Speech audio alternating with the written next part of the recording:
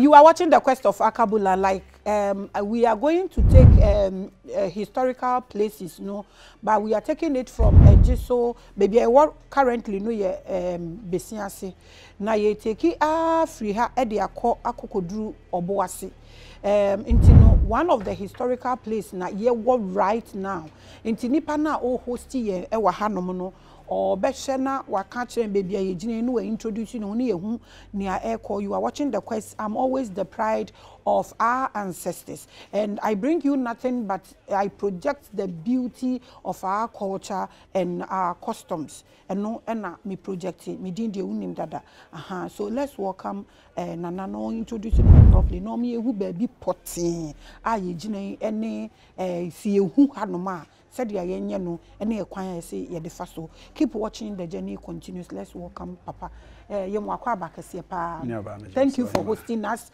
We are grateful. Ntino patron di kan introduce you ho kire yen wo ye hwan ya baby ejine kwa ye den ansa na ya di history na nkasa. Okay. Me am wa ye frame Pepra Kwame Andy. Me Jumayeni a Fante Ghana Museum and Monument Board afame se me hwe hase high Tano shrine temple. Here is a temple and we're having a shrine also in here, of which the deity is Tano. And we are in a community called Besease, and this community has a very historical background with respect to Asante tradition and culture as it is, and Asante kingdom in general as it is. And you are once again welcome. And this place is in control. Aside the Ghana Museum Monument Board, Ghana Tourist Board, the UNESCO also had control, and they also help in keeping the place and also popularizing the place as it is. So this place has also been taken as one of the World Heritage Sites on Asante traditional building. World Heritage Site in this place as it is. Yo, so papa mo akwa ba prekupe chin. Okay. Yeah, near the boy boko. Yeah, mo bonko. Go watching the quest. Intino baby a wonu ye baby a sumbo na hu hie ye. This makes me the spiritual tourist minister. One fast spiritual na ka ye cho emomidin. I keep watching, the journey continues. Inti aha potin no ye den na aha like the origin ye dey started free ye den na hampo in the first place. Okay. In the first place, the ma say abaye say Besease ye kan Ejisu e sha see free Besease. Omo mbe chichire Besease kru no e na chire enam akokon ene osoma also osoma sentiment na osum ni yenti e ma okope asase wo Ejisu. I friend Ejisu. Now before then na sa area no na ye e che kru hene ne krapa hene na ehwe ho. Tinana ofri Besease no nam so na okosom wo otumfo fie ti okọ a obeba bia na isuo na ewo Ejisu ne Besease mfimfin no afiesu na yiri na se da kan so ye culture ene amamreti no ohene nro ne mpaboa entitiafom eyiri se o so ro mpaboa na ye soa wo apakan it said the on person ne man for be brand those things no ye se ne ene mentna me hase me hwese me pe baabi na matrase bia metimi asom otumfo e wo no kremu ti e ma one ne man for kasai e ma okopa asase e toy in our language no mo kan say otone tama, that means we turn abstract every krapa ene e chekrom hinsem e no kotena on na okoye na say emme fu e ho na ma o ye dey okosti adwena baabi a ene mu ba adwe egu no na ma o stay nti wo hwe honom na okoje so atremade o tan honom na baabi a entome no esi wa hanfie no honom na hona the settlement of Ejisu no started. Enti adwene ntimi ye frɛ ho Ejisu. Ejisu. Enti ha de omom be kyekere ase no omom odi kan betena ase no na besidua enisi ha. Na besidua ne sie nti no omom bete ombe ye omkru e wo besidua na de. Ase nti besi ase. Yes, ti ombe ye omkru besidua na ase no. De ba ne se na mpanifo no mo onimde e wo ne mam bebre. Omu sasa ase no se de besidua na etimi anyini na ye kama no. Yedua besi o hanoma ebeboa. Sabe na besi nso ye one of the communities it was on commercial this thing no more a trade on, so we make key besi plantation in this area. So anytime bia na ye pe wona oti besi krom ho na ye from besi asefo besi na asefo besi no ase ene ma e de besi ase e ba ye abusua nti adwe nti ne ye frɛ ho ejisu na hanso besi kola nti ne ye frɛ aha besi ase that's sa na ma hase ne tie nti omo gichiro omo kuro we no se de tete no na akokon ewo honom ne nti no de ye ni se ombetena hanom no obi a anamakum nti watu pe ba bia tena fa somdiem no oba no ma yede na o ma gye no na tena bia ne abakonyu bi won scroll na akonwa yede eba ti wo hwa ye wo jasefo ye wo chidomfo ye wo country num nyina Ejisu country Ejisu chidom Ejisu jase nyina afiri besiase ya omna Ejisu because omo nyina na be ha na omo yede omo tu ekotena Ejisu. Aside that this place has become one of the historical background. Chrono, one of the historical background since early 17th century or late 17th century. That is 1695 when the Asantewaa want to liberate themselves from Dentra rule. No, from Dentra. From Dentra rule. And that time the chief who was there was the Kwamai chief. It wasn't Kumasi. It was Kwamai, known as Otumfo or Seitutu or Seitutu Nana or Seitutu and or any spiritual lord. Said I account for yasetremity no ya na ye wo hunhun suahunfo bi a abrebi omo ben ahemfo enti e ne ye be friends a sofo ana akonfo said ye friend no tina say o no nso ne konfo ana ne sofo a o mani hunu enema a e wo yemfe ani hu no kire ne tina ne konfo anoche ti konfo anoche no nso ye ohene ewo agona ono succeed ni ofa bia na friend damwa ano no agona na konfa no chenso otumfo zetu so succeed ni ofa bia friend na obri eboa ewo kwa aman enti eba se ye pese ye di ye ho e free den chansem ti kwam na ebefa se be di ye ho ti o se ye wo asantememu ye wo omem ho akanfo ye wo ebemben no ye bemben ni keka ho nyina ha de ebom ni etimi sorry tia dentra ni eje ye fa ho di free den chansem ti omo ye omo hwehwemu no omo nkyerechemu nyina wie na ko ba se ye beye sacrifice ombe sacrifice se de beye a ombetimi adi atamfo no so wo mo mpa ebom no omo nimdie na omo hwehwemu no ti ye ba se be hia etiri miensa nipati miensa enti saa nipati miensa no ye hia obi a nya se ye kɔ abontia akɔfa obi kwa ye pe ahemfo na mo ahia no ahemfo amo ahia mo pese mu di as a parliamentarian ye hia ni patron good ka na Ghana ye benya bi mo amo ahia na mo pese mo de mo di mo gye mo ho free de nkyransem no mo bi ahemfo ni mu bi miensa enti o mo nsi ho na ye mfo mo nye amamre ne amane se de be ya ebetimi agye ye ho ayede e free de nkyransem enti wo hina no wo Ejisu ana besia sikrudio mu ani friend dikopim a wudi kan o ma ne nsa se bede me ho bema munkume o hina otoso no no so o mampon ye friend bo ahia na ntuo ono so se bede me ho bema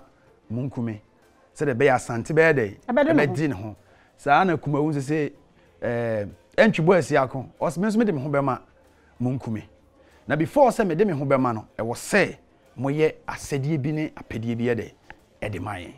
Nobody can request. The first request was to make an appellation. And you be also yet bo abra utumfu atenase. Ede ho no. Ede kire Asantewaa mamre na mane no. Ti omo ye se sa anwum ne ebo bia na sa nipa miensan die. Momfa ye di nya dai. Eni kan na momfa nhye na monkan hu se ye de eti age Asantewaa. Nti enye esuadie eni suahunu ma afoforo nso omo nso ye dai.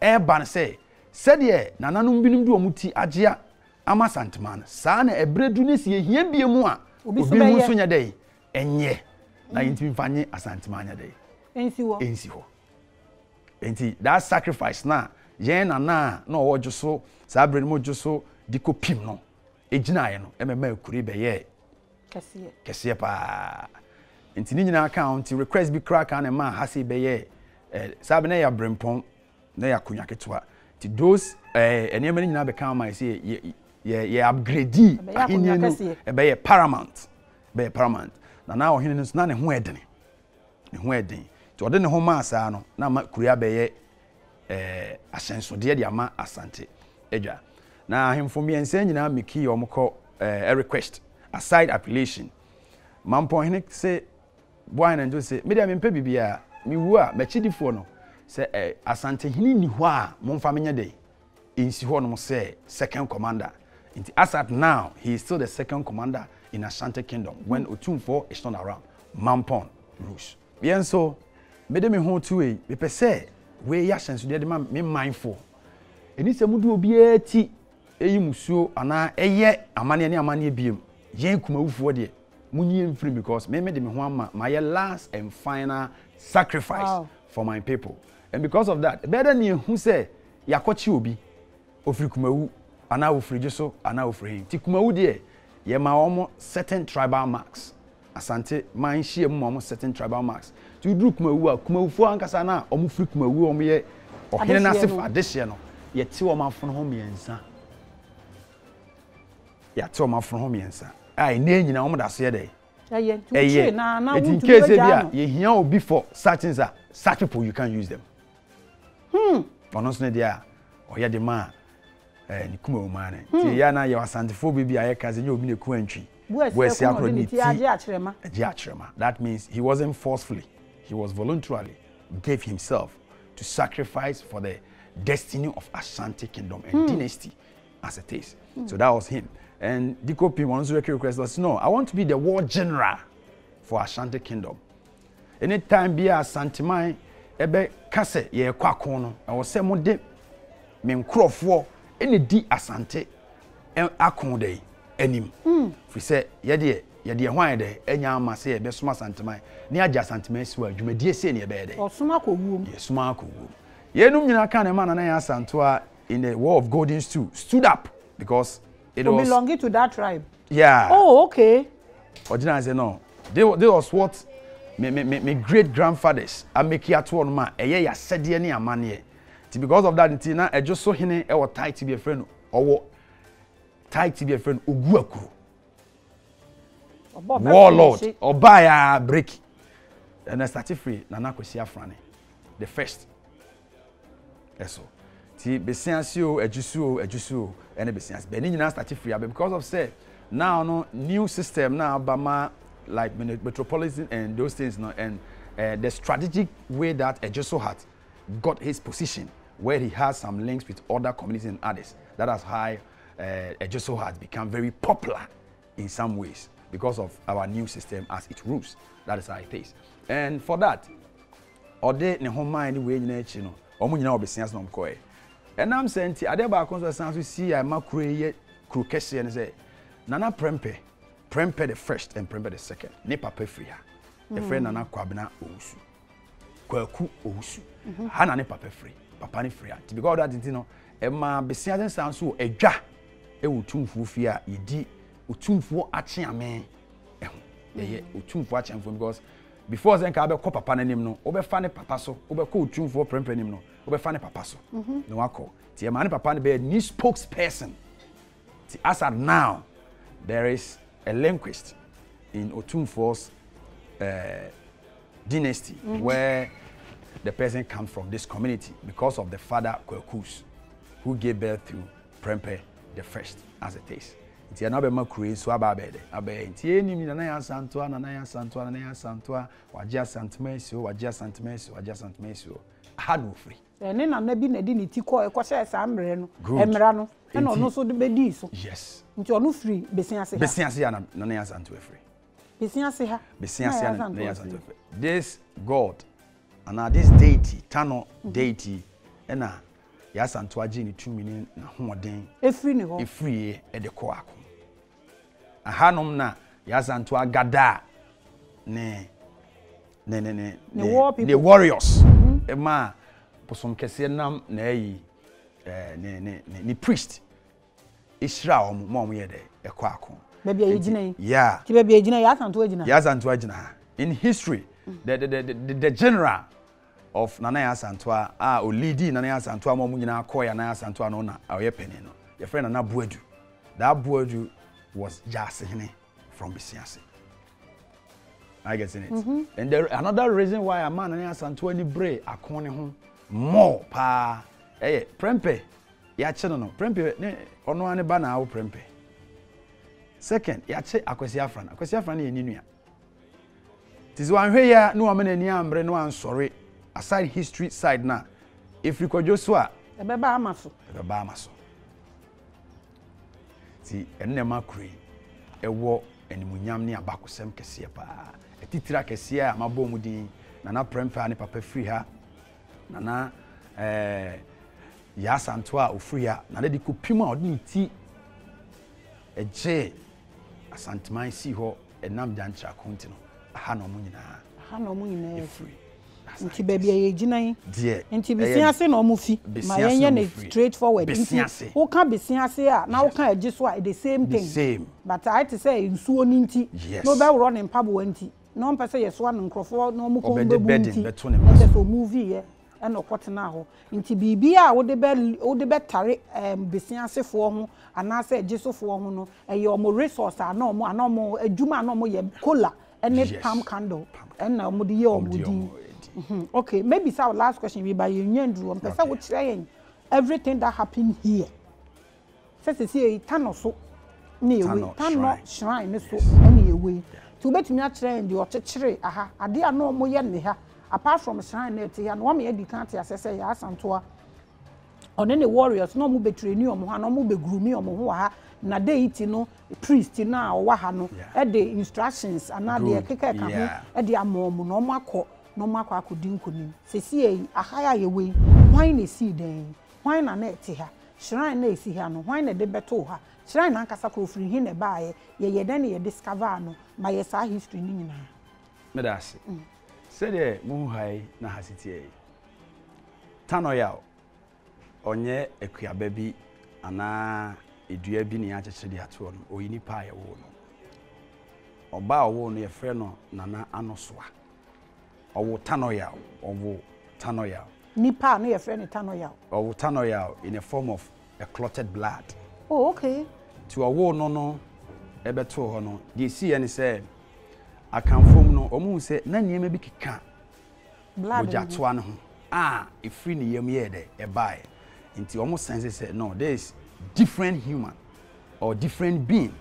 Ti omu ye bisa kwa bisa na ye kyerɛ da bi eye Onyame bi no aba ma wo no afa no Tano na ye wo no yawada nti we oni makamfo amamrem eda ye be wo no e ma yenya wudin na maame na no so ano wo nipa no mienu Tano ya ene nana dechi no so omu nyina free nana ya Asantewaa mo family name nana dechi no so be di Ejisu akunya nti bebi obekọ bia no de Tano ya na ede enam akọ ni nua as a brother nti said na me say you as a clotted blood no mu ye bi se hu se da bi we no ye se emfa no ensie na ye nhwe ebre wo ye no mu nye amamre ni amane bi ni emfa hwe so obi nyina amamre ni amane ni eduru ye na se why dey wanyini there's a trese no krese bibi ye dey ewo ni mu nti brass pan yawa ye wo ni tu mu esi ho na se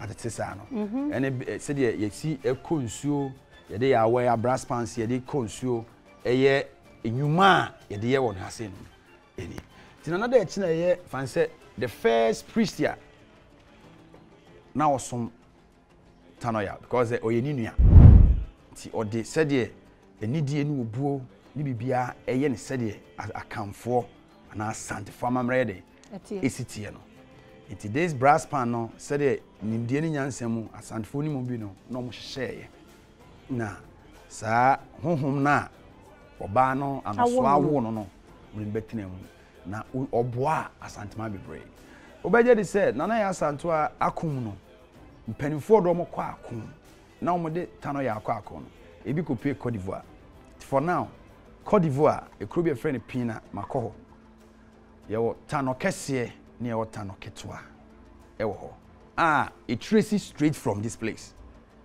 After the war no they did his best and as it is no Asantewaa me bia obi kase okotu bosu bia na okotu nyame bia ye kwa ye amamre ni amane bi ni afre hom na ede abetena saade mi be ya na nya kuaba said how most movies a portray no And most movies, it is then right now. Convoy or my baby, but corner. And I maybe say, "Sentiana na no more here toys." Good. It's a belief and a spirit and power. It's kind of money on the better brass and engine on the DIA. The uncle say you do most. Wow, good. That's how it is. And sometimes you want to go to some art centers, they have those things. No move for sale. Ah, yeah. Nya bro no maybe this anything be a be share sa enema ne mu. Said the Besease the end ya wo no. Ya wo Kristo, ya wo Tano ya. Ya wo konfa no chi. So, enti nimdie ne nyansem no sa na yen Asantewaa ana Akanfo Besease dwoso de na ye de ne de.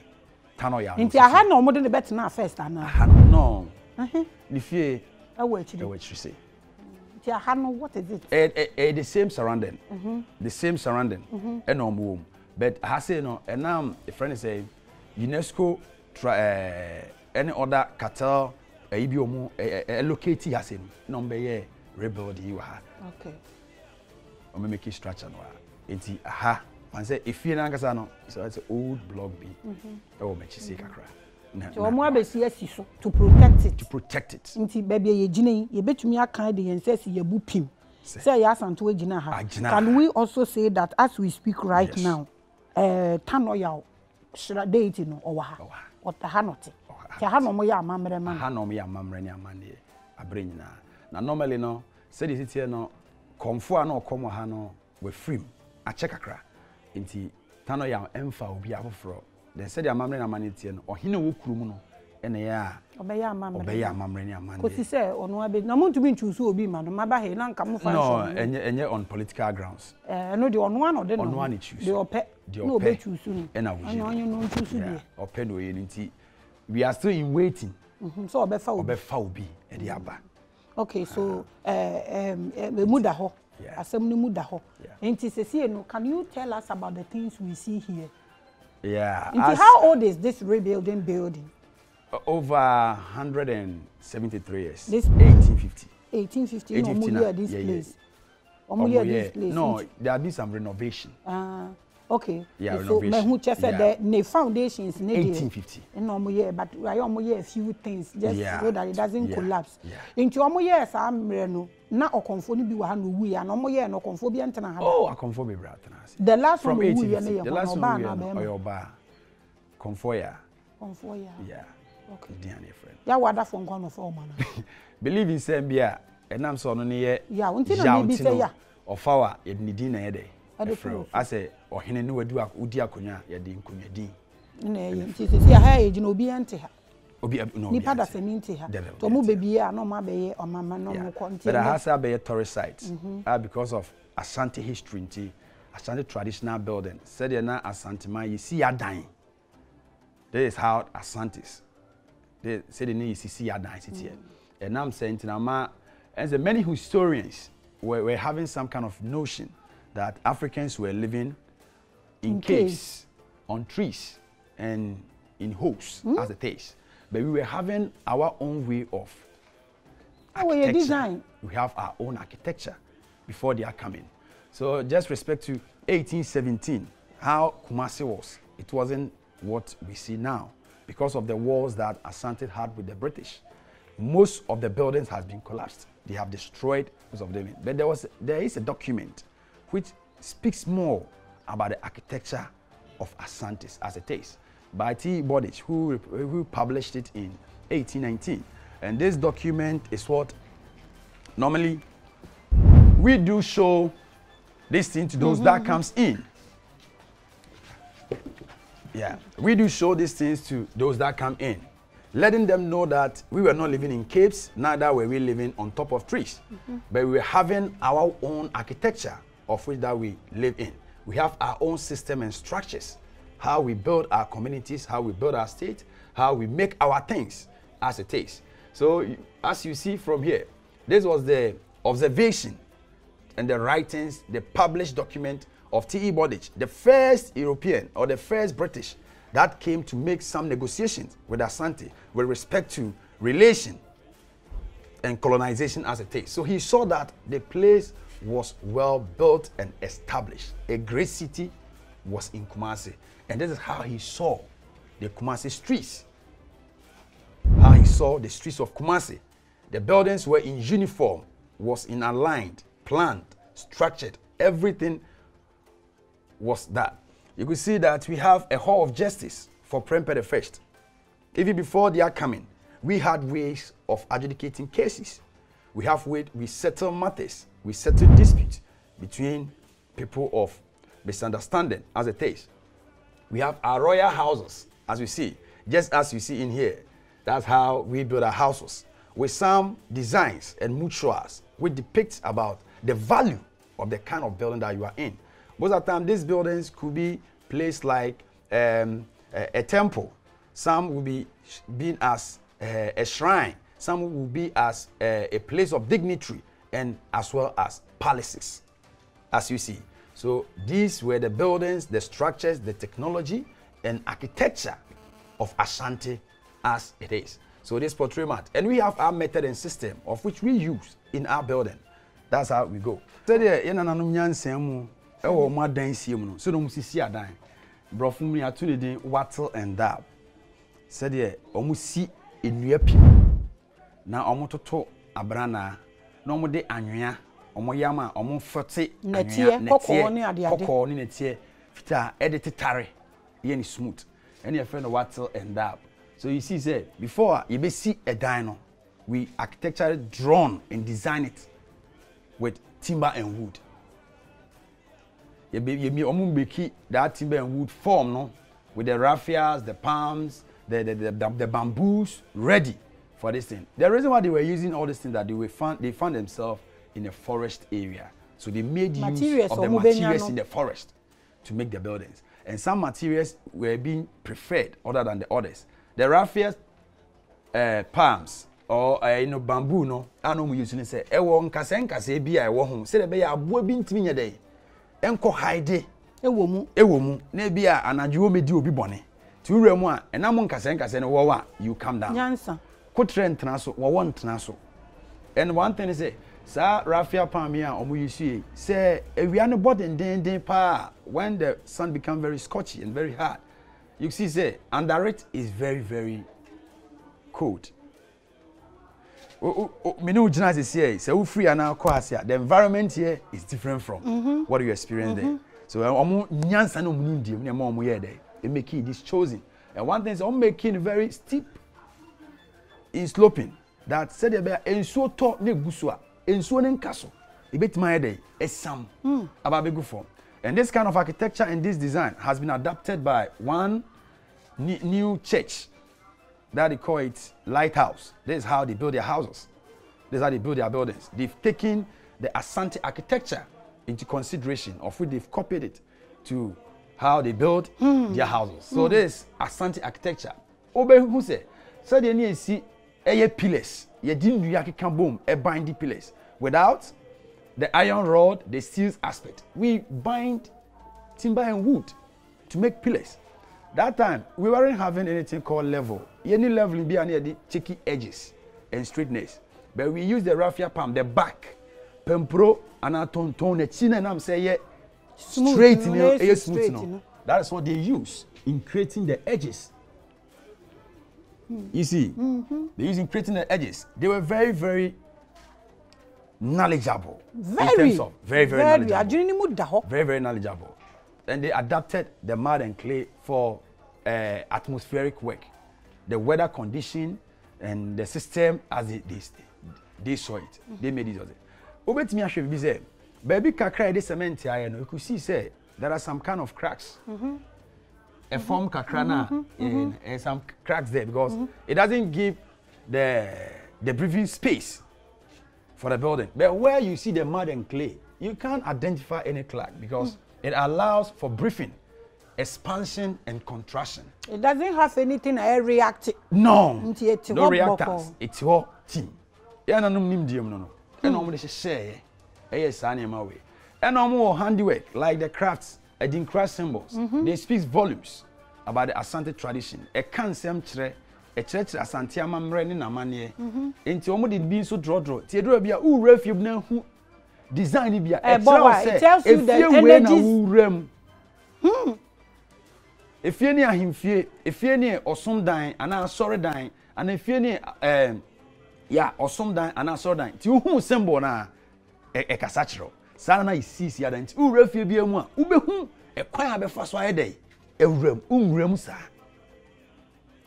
And most of the times I'm say hi because of the Christian aspect. Oh mama, I say hana koye baby bonny. But hi nim di bia yisua Asantewaa bakosem. Ni yisua Asante som. Wahu baby a free. Na Asante som so kra na traditional religion is the ancient religion. From Abraham. That was what they were practicing. Said it be drew yensi yefie yen na isu. Said craft work. They all made from that timber. What is available to them? Yes, with the timber to create it. And sometimes they can abakosem ene mpeninsem echre afoforo whatever. In the craft things hu nyina e wonsem aika. Ekasa. This is the onya day. What want to ask? What you who you say, this is talking about this. This is talking about this. As we all could see, at the time of COVID, say, oh yeah, observant kakra. Ekufuado, Nana, the president of Ghana, when he is coming to give any State of the Nation address, or kind of cloth or no she, near friend of Afibi sign. Then to maybe obey any brain so jenny now she or say, or the casacho say, Bibia a day, esi, this kind of symbols. As you see, but and then no shy say, oh dear, we are bonsam, we are baby because of Nimdia, me my huntias ama. We are struggling. So with this, Tina, yeah, tree, men them from kakra, yes, yeah, the symbols, the symbols. A few. But you the country who has a man, and no gugu. Good. Well, Asantinim the any yansem no, yeah, then chene and yamamino. We use drum for two purposes: social and religion. A song any pankita hujie, sisitieno. But this too was used for both. The drums were used for both. And Asante any account for him DM said in Yami born at the obo or bane bearman. Yenimam do drona yen and ma and a mema, male and female. So these drums we have the male and we have the female drums. Like we have this one, we call it a pinting and a pintima. A pinting is the male and the pintima is the female. And depending the sound, the rhythms, what you hear will tell you that this one is the male drum or the other one is the female drum. That is it. And we use this, we call them talking drums. It speaks volumes. It teaches or it transcends informations to people as it is. It is our drums here, as I say, sorry or someone, yes, so they send information, messages to the people. In some messages, I meet magazine, they send it to Drona, Sebia, or comfort her, and then another, mindful, they will play the drum to call.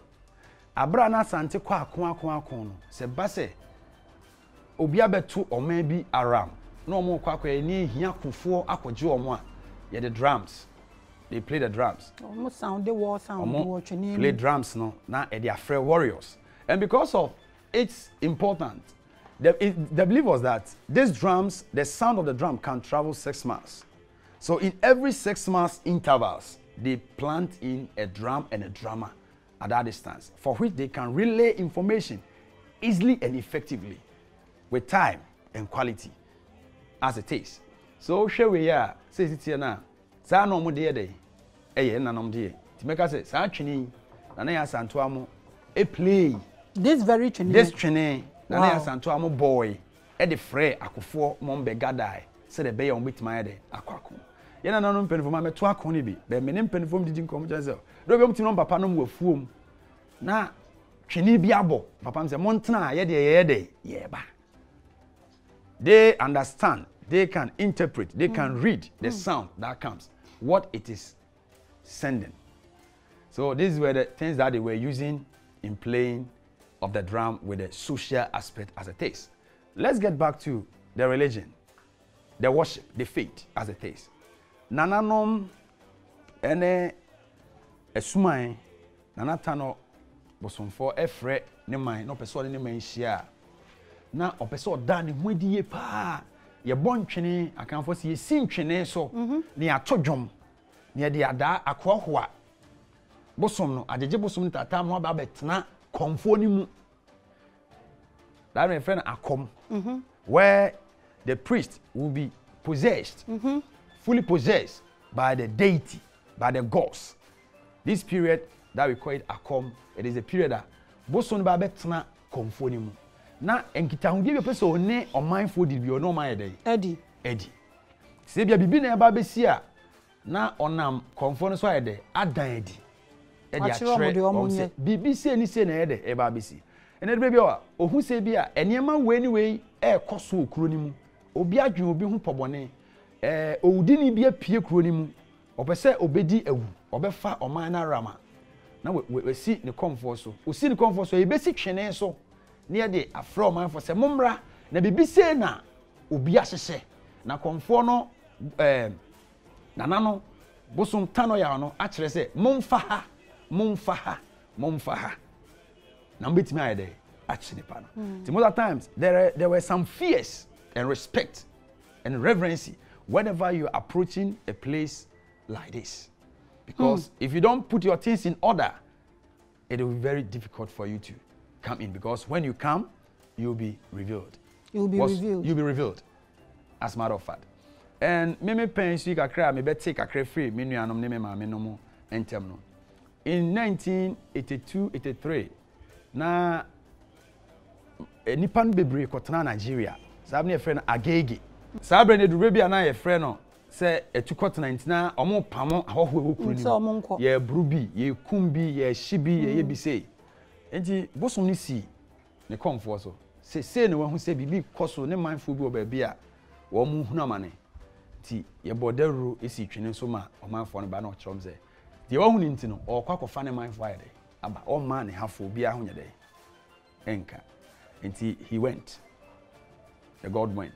And omo free Agege by and be testify say duru say obi be che omo ana ye de omo gudan bi na e bi tweja na e de petrol na bi gum so. They will see a man from nowhere. Obepi. Na wa be scatter omo ho no afa nkrofo sa asam no de yeti bebre yeti say abosom no bi kura de bus e ko form nkrofo be gu bosom no so bremesi kuma do bin bra kwa yeti obosom no de bus e ko fa e nkrofo enti after say ono be come komfo no come e da sa hintasem ne de no one e free Agege ni be duru enso no e be testify say this was what happened. And fortunately we had one man or that so tiasia oye ohun bi a bibi be eyewitness the friend Mr. Siedu or around so okoje no and you crane so bosom kese ada ni be say before say car invention of car no na friend twitwiri die in our language so se twitwiri die be be saade nanso media wo mu bia na me dey me you hardly so benya car accident you be as at now still working ene nyina ehe adwuma enti saa ne ma we no ama je wo botaye ne obuo ni die bi e de maye nananom so sititie no yo enti sese no saa tumi na e wo ho na e kofa nkrofo fi Agege ba no saa tumi na da so wo ho cause we don't see the show anymore omunye ye show biom me de me kase because of say bia ye come for any huntina ye hu bibi Sana mekan because ono ne ye obeg ye ne mouthpiece hey inti sese emunya bia na ahia no nka hwe e serious o and I'm sure say ense omuni ho sa na ahemfo no na omutie nsensem no ti normally do bia utinze na timi bodaru no am make come here de mahunya witness bi me hu bi kakra na ye hema ate ase no obi ko we no free ye bodaru frɛ ema wo munyi se nyina ani ma nyina mo prepare kro ni mu e di kogu kro naja aso mo so mu ji kro ni musuo efro since then eso ye dey try eno so try enti aside so mo kasafa akonfo no mu ni ho no mo san so kasafa ye na nanom ampa now unfortunately for us for now you cream so the ba ma share black nye say bia ma share red and black nye bibia enti we are in mourning. Oh yeah, mourning who? Yeah, mourning the chief of this community. Oh, Nana Echampa Kwesi Otosumiensa. Oh, Nyame aduma on the 12th of this month, September ya ye ni doti. We can me fast nam dey invite our afofro. So mumra no me invite o mu wi ayato aso. Me fast akwanya so nam dey invite wona wo hwe yen na wutie yen aba besiase ejoso besiase ase. Ye na udi animu a ohwe kure so na ne champa Kwesi Otosumiensa akanchinagu we friend ntuma tintim na Nyame aduma busuwi mu da etosu dumienu a esi yawada ifiada memenda dotie mi yede nansa ena yede ejam no ne apeno krabre ansa na chire yaye amane ne amane a ehonum timetumi nsafre besiaseman emma ene ahoho a wono beti enka so mmra meboaye ne enyam ye nana Akwesi echampon a Otosumiensa etintima we fra ne ntuma okwagine ne nyina ye nyam na ye ma na chi enya fefefe ne kuram no enya kama me fasa akonya so atonsa frɛ obi bia esiaseman ma ene ahoho wona tie nkanyina medas abusua enti ade ato omo ani na nsuo nsuso ayiri omo enti no so bi su a odofo su ane ne nsu osere nsuso a na one nasere ne ya hyehye ye hu enkura ne omo panini ne efirimu yi omo so odupon bi atutu atofom nti momo yembe bo omo ne ompopo omo ani ase ne suo Ejisu Besiase fo a mo wa abruchiri a mo hwe platform we mo frefre mo busuafo ensa na mo betimi ato abo a bibia mo betimi aye bia no mo nye ye ba Ejisu Besiase a ye ba befa historical places e wo ho no mo abakwasem ne ye ba beto de ete se te na ese mitwa na yedi kan bom kokko nti busum ya ye wom ye nda a wo twe busum ya ye wom ya ne da etoso dumienu aha na omo pe nana echi ekorabre nti mumra mebo omo na omo nye we nyina kamakaba ba mama mi bisa mo ade ewe yo masem ayi ewie na me cheche mo were nso account mi be bisa mo ade ewe mo nhwe we yesterday esimri abusia me si mo ayi but said ye be ya wo were enho na wunsu bebre nti na bisa ade ewe yesterday Osha esedeng. Chira wo comment section. Chira wo comment section ho. Chira wo comment section ho esedeng. Menye nipa boni ni ye nyamesum ni na ye nyamesuro ni na kanokore. Esedeng. We ese to me ese emre a enhane ye. Emre a enhane ye fre ni muma ewo ahanum se Ejisu fo fre ni muma na Asantewaa fre no muma ena Fante fre no mpokuye wo se den hane ye me de madwene no but as I bibi fofora ntumi hu man fa me spectacles number but write it in the comment section so hu am de akire wo yie na ese den we there this is just by the way me hu ya na me hu ade ese papa I decided to ask you write it in the comment section e bi wo vie unu yaketo anu obi ukunu obi we dey ensro yes ye na me the way ja we che said ye wunsu bebre nti write in the comment section ade a we say why ye pese ye hu opinion keep watching the journey continues tinchini we na omobo ye nim se ntwene ne na wuruta ni nyina sounds and vibrations e woni e kan e woni e frɛ e woni e trigger eni bereba wo said ye bono ne ade eno de wa kirem but ye hwɛ edan a ye woma na efie ya ye womu ya ubehu eniama bienu a esombo pa wo me madwene mu ene me nyansem mu emmoa mienu ya omo anu ahie ye wo symbols edinkra symbols ye wo said ye kan no ebi wo almost every place e wa ha no edinkra symbols no ene wa ha ena ubehu enkonwa nsisedwa na e wo ho nso ene enwie ya esisi he ye bepese ubeteki us through the entire edinkra symbols no wo dan no so obetumi akire bia afi wase amayen na wa kire ye nkonwa na esisi wo no se bia nso wo de aka se bia ye mpanimfo ye akofo ye Asantewaa no bi tena ebi nso so a na eche se wam ye hu ntito aso free ha mame medas me the best at here free edinkra so na ye ato ase wi a ya bi re asua ade kakra fa niema kakra wa hayo me the best start here free we afibi a sign afibi a sign a symbol na the AKABENEZER say afini nyina anya pe ena nyina anya pe ena bi won me be papa ena bi won ma e be bone said the ena sitie bia no de ye tre e kan say e o say o put yourself together the besi wakwan bia because enya ni mapankwan de besi wakwan ena ma bone so pitimi e dey esi wakwan now we a symbol bia e denote on Ashanti tradition in 1874 where the first time that Ashanti kingdom was being defeated by British. The first time in 1874 when Ashanti was being defeated by the British. And this is when we denoted this. We call it Afibi. I'm going to sign I'm a Santamai. For the first time they have been defeated.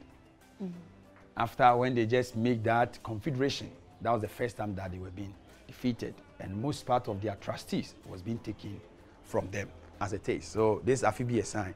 And we have Owuo there oba konfo. So the nipa enim tie no. We nipa ya wo nko ade. Ubeu. So we put it in mind. Say ontena se ankosi awiye. As mortal you one day die. So once you one day die, brave be abewu ntino. I can focus me say dimpa eyesi ahonya. We live abrabo a ebema aye adisuade ama afoforo. Na brebia udin aye dey account because say ontena ho da emobi anya dey ema meto enti ema Owuo atwede oba akonya dey emfo no esanso kire say menu akọ ekina mesme dey meko nti say menu akọ ye say na asina chi a o say mesme to niema bi ye dey ebie say de be ya ema mesma brabo enye penimpa ne yeto na bedi enko ebibisa say de menu aba aka penimpa so ye dey yeto na bedi sa na tie ye frewe nso jew etiko Jew etiko. That means a symbol be a Jew no your hene be ana ote bantama ona na ehwe bantama so na ne ho edi oyokofo pa na abakusem kire say oboa santeman ema santeman etimi etre ni memu kwa akiri pa nti because of that nti enam na ho odin ni nsusue ni nimdi anu owowo akum nti no ema this symbol be ye akon symbol of valor for the warriors. Anytime they are going to war, they make this symbol. And sometimes when you have a hairstyle, your haircut, you leave this symbol at the back of your head. At the back of your head. Hare Krishna. Eti na Asantewaa akonfo no obi ayimiti a uja this symbol ewowechi.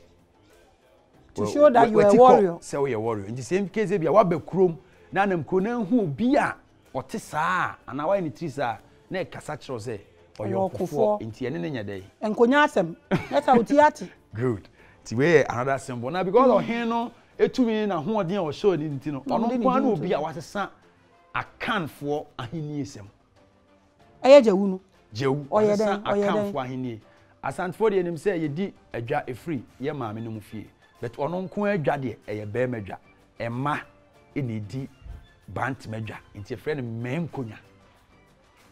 Because of this Jew. The belief is that he can only transfer his genes and his strength through the lineage, the mojem. The mojem. The loins. The loins. That was why that side of Bantama. So in case you hear say Bantama and menkunya. Neye nana Jew.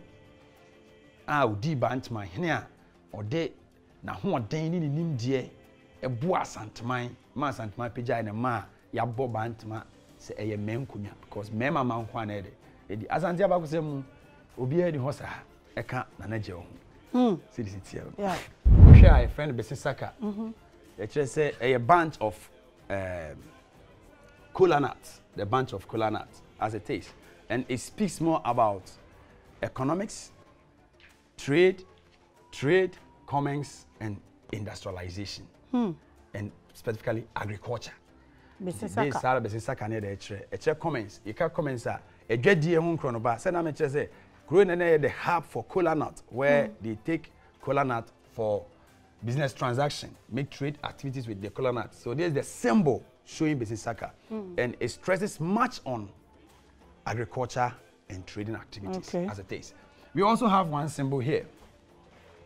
Your friend Nsa. Nsa. The Nsa also here, Adebia is stressing much on durability, quality, and high tech. They're trying to say Nsa ne ntuma bia na Asantewaa ne Northern Africans. Egypt, Morocco, Tunisia, edi hunja. Na na sa ntuma no ntuma papa.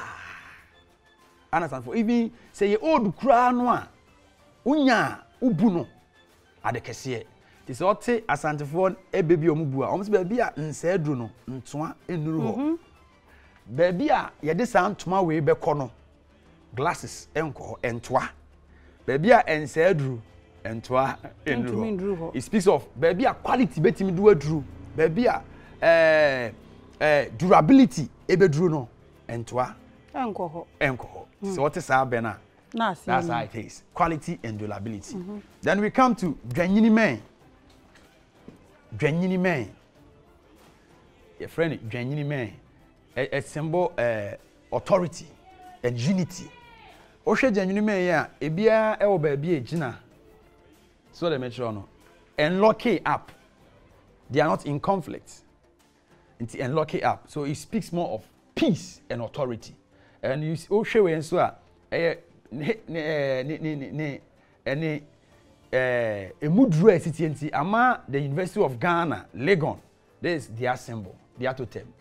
Talking of authority and unity in this thing. So they have power or control over any course that goes in there, and aside that, anyone that comes in to study, you have that thing in mind, that you should live in peace with your neighbor. You shouldn't struggle among yourself. So you speak of unity and peace as it is. Now you're worrying, so your friend, and no matter what takra say, and the tubum, and no matter what takra say, the tubum, birds of the same feather flock together. The reason is that this also came at a period of 1695 when the Confederation of Asante was being formed. It's because the 72 states that came to form that confederation, which called the Asante, the Akan groups that came and formed this confederation, were of a purpose, were of objective, were of a goal. Omo nyina wa dwen baako, omo botae baako, omo wo enimdie ne asudie baako a omo de to omo se omo pese omo ye dey, wo no mo ye. Baako ne se yenye hu mfiri de nchirafo nsem. Baako ne se yemmo ye nkrofo nyina ho ban. Na baako ne se yensansu mie ye nkrabatem. Na yenya asase hodo. Because of that, there's a symbol. They all live in one place, eat together, dine together, have the same values, custom, tradition, belief, and faith for one purpose of which they all want to achieve as it is. So that is one thing. Then, we do call Fihankra. Your friend Fihankra, that is compound house. Asantewaa Akwan Yesi Efie. Any nim December and I'm so edisi efie. Na compound house bia no ewo epono baako. Se apono mu an efam wuram. Eno an efam ye de epie. The purpose is to speak more or admonishes care. Solidarity and communalism with the company of the family members. As you see, se mu yebenya ekroye enkabom eni onuado ewo yentem. Ewo ifia ye nyina tim se onu wabusuafo ye de eti, and sometimes each other becomes each one's keeper.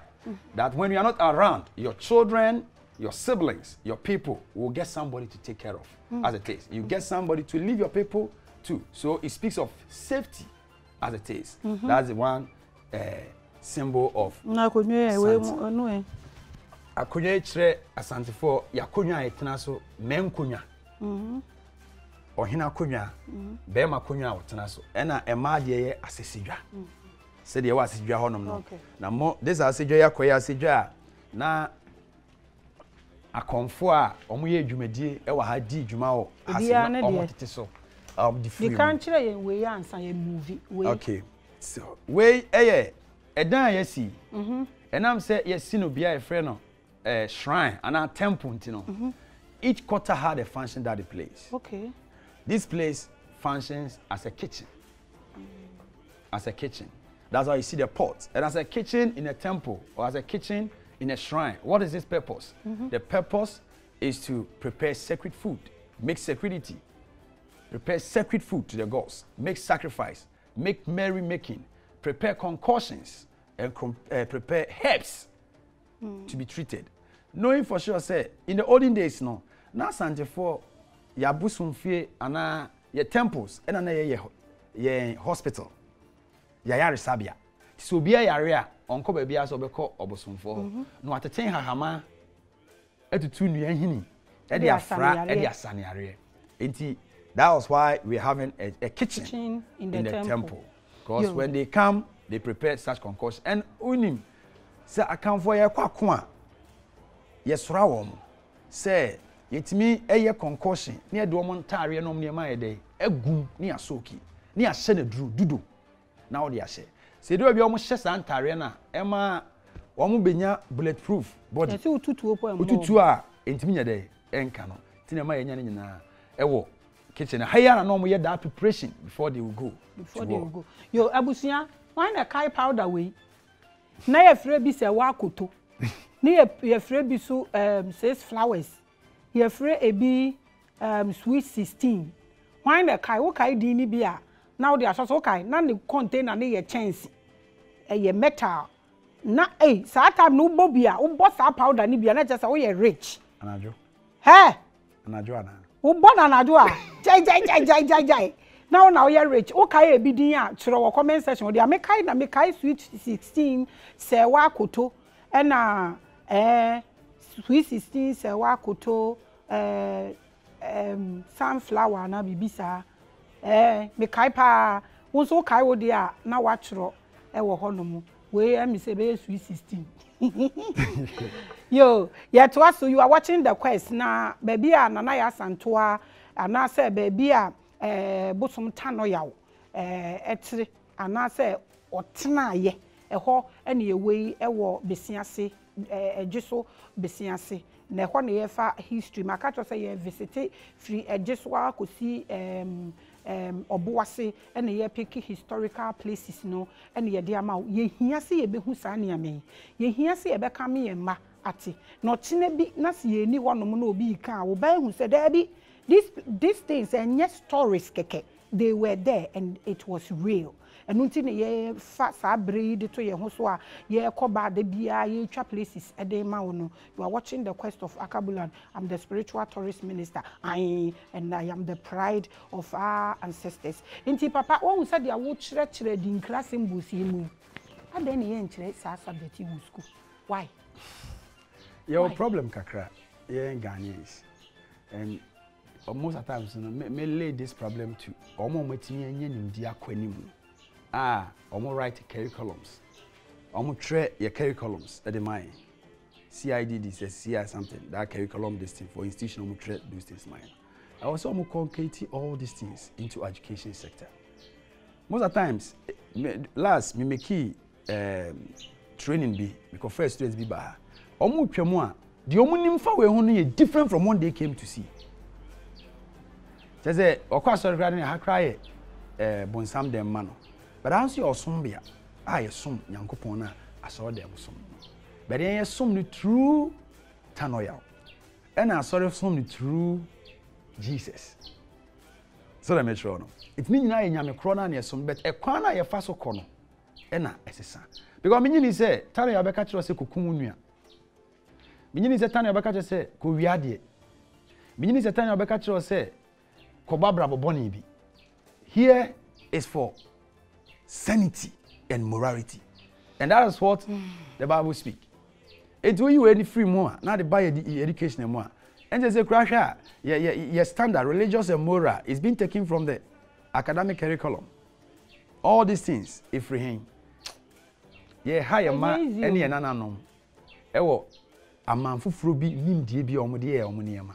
I necra day. How but you don't see any apeke. Shadan see where na ye kan wasem. Ye kan edan see ye kan wasem. Hwe ne fe. Na se se wo US Europe baby a wo be ko bi asikafo no. Omo no mo tin dan ya nwura we ni go omo frɛ ho cottage. Good. Omo wo sika pa na ti se dan ni muntumi bo rent. Ye niam bia o senka ye promote ma ye mo frɛ omo ba ne ba besua e de enwuma no. Ye say no ye suppress no with educational standard. Any kame pe pass kama mpanifo no ana mpanifo no mudi animu adisuam no ombedwen sa ne ma we hu no mudi abeke ken curriculum ho na abeboa because I believe say we ba ebeboa mo pa ebeboa mo na inflation and na brofo no de titie nie nkreti hwe edinkra symbols we efre we nyamedua efre nyamedua the tree of God nyamedua the tree of God a transcending message or it connects us to God whenever you come to this land. Anything that you say, your request, what is ready, be at the beba, a hanuma best refin mubiano. This is a tree, a transcending and a no. They say it here, you can't some children at the back. You hear? I make us some children. Namidue, you say I can't be actually away. And you may summon ministers na Kura omutrim. Omo fa sense mi nyina evanko educational system ni mu na nkola yi everyday no matumi create bibi de bia ye create nkrofo ade nti we masoma wo say ko mo ho in fact ko asofo no so omo nkyere kola na di nkra symbols for Sunday school no matumi create bi na nka ye bible ba ye paper yi na nka ye mbe yetimi create bi wo ayi omo de ayi e friend saying Omudi clay ni ade create Bible na ufa we ya etimi kan the whole Genesis scriptures no dan ni senya sanka na ne na echese nki ye bi nie enti ne nyamedua nkra na mde ama uyo na akoko no so ba no Gabon Mali Niger ECOWAS Burkina South Africa Burkina ayi ECOWAS fo no ko wuro bia so including omoyere na omunya de a e de asomdue be ba African continent so me last one one African continent enya ni freedom ni taking a balance me show in 40 weeks eduna mama on doors intima 40 weeks you are watching the quest of Akabula and titwas way edua be ye freeway edwene en edwene utie edwene na ewo asantewaa na akanfom no e kire wisdom gray hair so the ekasa fan say hanom ye kronkron bia aha ye baby a ye de nyansa nimdie na ye de ewura ha ye meye basabasa e wa ntu ba fa nimdie ni nyansa fabra ha ene de ba se so you speak you approach with some kind of prudency some kind of security and reverence because the ground is a holy ground. I say Moses in the ground no go so no. There is the tree of wisdom. Play with wisdom. Then we have susumasa. Hey, almighty. Mwatini din. Baby, obi ya dro bia susumasa. Tamie. Susumasa. Tamie. Susumasa eni sia no. Na hanom na adwuma ye pan se epamo ahomfin. It drives away evil spirit. Most of the times, ubewura ahemfie, ubewura asorifie say ye fie ane bi ye dey so say ye de pamo ahombone, pamo ahomfi sanity. And they say I just see a TB Koma Bishop Charles Ajinasare no de kogu no go po. Pamo ahomfi ni na me pass mo. You no ye kan pato aso. Edi sanity. Na aside say pamo ahomfi no, ye sade e treat wounds. Say the medical can say hana a preparation ground for war, and when they return from war in the same place that they service the warriors, those who incurred injuries on any part of their bodies. This is the plan that they use in treating them and healing them. For that. And this leaves it has certain significance. The number of leaves near war, this plant and a tre jumedie kura. But I'm not much into that. That's what I know about that. That is one thing. Okay. And the Hanom na, and I'm saying, do anyway, how altar, place of prayer. Hana, omobab, omobom paye, ya paye.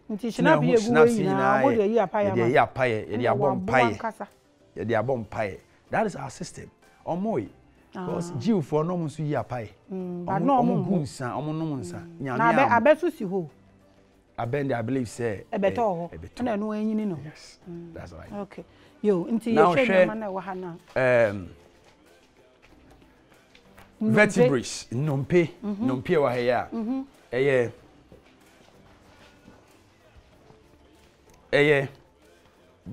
nompe bi a ye akanfo nim de nyansem no ya ne binum ba besra de o Tano ya enchen na Tano ya enchen ti on besra no mo nsaka de o ma de sre de o de bae na o mo di odwan ebeda ase ti odwan bi ebeda ase bia no o mo yi ne vertebra ba ko e de ato in other ways a data I they share the number of people, the number of support, the number of baby childbearings that the deity has been given to people as it is. So that's why we are having these vertebrae here as it is. Now when I read them, no, I don't pay any money. Who they trust? Don't pay, they're just a sign. And say the name no say nananomo Abosom ni konfo ni ko edan nimu a on fire normal tare or the tare a wo hye ene ne sebe ya edan wo fa no doso wo ya oyede konfo ni hye no de ayede akonfo dan nim eni nyam Tano ya akoyede akokasa eni sarete ti said na me trese nkonwa ye nkonwa akonfo no ma no ayusu na omafrim eni dia egu ase no na chance ni so de wa kire se nimu na omo wa kire nti Tano ne dan ni Tano na very restrictive. Oh, we can't even go there. Me ankra me nko hoda Okay, all right. So abusia, this is the quest of Akabulan, and this is a great place, and I'm happy that omo etimi keep place, you know, yenye bia kan ye de egu tape so ti mo amawa abrochire mo mama enhwe no mo nsia de enfri mu titiri ene the way ana ye dan ne ade no wa wo UK bia wo be ye anesa wo be hu se sa style ne pepepepe no mo si eskafo no esi omo dan omo cottage ne ade omo de we egu so. In fact se ye betimi e pause wa ha ni yakoye chi kakra se ye nuoma dada na megimi di se ye nkwampo ehu besane na ye wuo hwehwe 25 30 37 no ebetimi asesa because honestly se nwura we egu edan no so a you don't actually need air condition okotena office air condition mu abafia wa betena air condition mu na if affect you bones no as obibini because unso obibini kotena brochire a awo no na affect your bones more because ya wo wato awia no ase. That is what makes you grow older in a good health. Intine say ye hwe ye dan na ye sisi ne nso yi a ebetimi aboan, but we've thrown all these things away. Okwa abrochi a ne otie kurase ye sikani ba oba Ghana de otie kurase eye hieni bibia esesa ewa ha ye ba ye wa ma ye hu edan no de omo de cement ayeye ye ho no wo be hu cracks meboa ewom ba baabi a omo esi dada na eye nete enko ano ose anwea timi huminti crack bia enye denim. There are a lot of things we have to take into consideration. Okwa abrochira edan no omo esi ni plywood and the door so wom aha ye the 6 inches block ne ye si dan ne kwancho ne esi woni ye dam na race no ye bibia enframa no fan no enfamframa bia mbo na circulate wo ho na the heat ko ye mu na ye nya kidney problems ne ne ka ho esi obia dan ye glass ntino natural ventilation na ye benya no kra ayedin is because ye just ye nananom na omudi nchini aboabo ye bibia na omu ni BP edro ye 30 cedis pence one ma wu na diabetes nkonkon tuberculosis de keka ho sa nya de one free hi se ni ye din en mudi a yakọ adopt bibi ana yakọ ye bibi ana yafa bibi egu ye system no mu e na air react. All this is happening to us because ye throw your origin any baby a ye dwell in one atwegu and yafa other things e de egu ye mu. What can we do? Because emreni was you will be murmuring what will it bring us, but we can actually pause from here na ya start to say ye go back kakra na ya chana na ye wono ya build it on it. I think say it will help us, it will help our generation. Mo say ye nko ye chi a what are we also building for momo beba yenso yechi. You are watching the quest of Akabulan. For advice any wafutu for man penning for ministers, especially education minister tanko fasen bosu famom enna wadwinimu ade a wo feel say say yetimi add up in to these places no na attractive because woko friend is saying Oxford prisoner. They are what sika make these places are still here, and because they've become demonic inti. For our foot to we are singing a show. What there for our foot to mom, na me my dream one face maybe say my last question. What there for our foot to no be our numbers. If some people want to come here, numbers on be free and then you can come now the family we are say. Okay.